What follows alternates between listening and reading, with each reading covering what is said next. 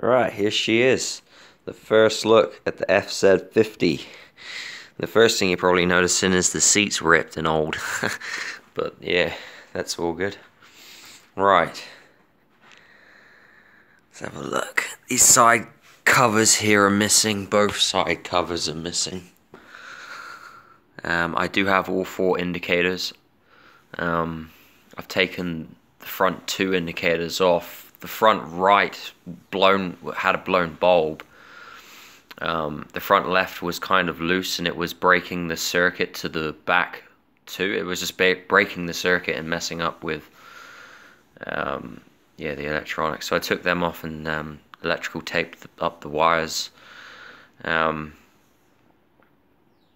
Yeah, but here she is.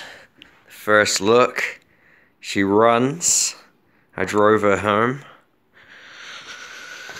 And she usually kicks first start, which is awesome. I've got the exhaust pipe off at the moment because we've got some exhaust gasket issues under here.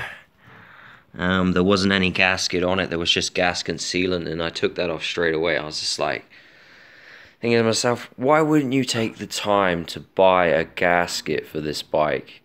And like, you know, why would you rub gasket sealant on it? That's just nasty and cheap, and yeah. So I'll be ordering a gasket for that. And yeah, I have a sock on the fuel cock because it's leaking. It's the diaphragm. It's the diaphragm and side of it that's leaking. I got a suspicion that there is a busted O-ring in there, so we'll be taking that off and having a look at that. I got a sock on it because I don't want it dripping on my carpet. It's easier to throw out a sock than it is a piece of carpet, isn't it?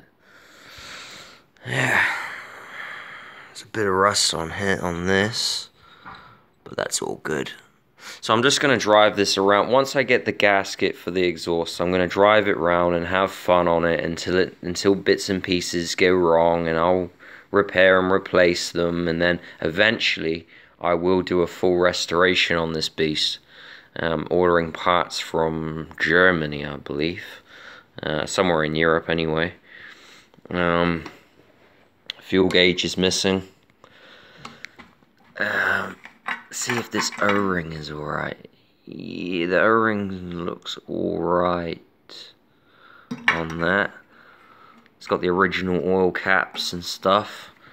I'm pretty sure it's got a new Wyasa? I don't know how to say that, but that was the original battery it came with, because that's in the service manual. But that ain't gonna be the original one from the 80s. No way. Well, it might be, but I doubt it. It's too tidy, like the plastic's too new and stuff. So yeah, it must have a new battery.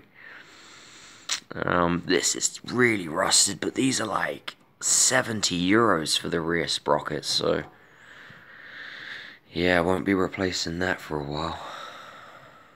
So yeah, this is my first video, so like and subscribe for more. As soon as the gasket arrives, I'll be doing a GoPro and a starting up video of this beast. Alright, good day.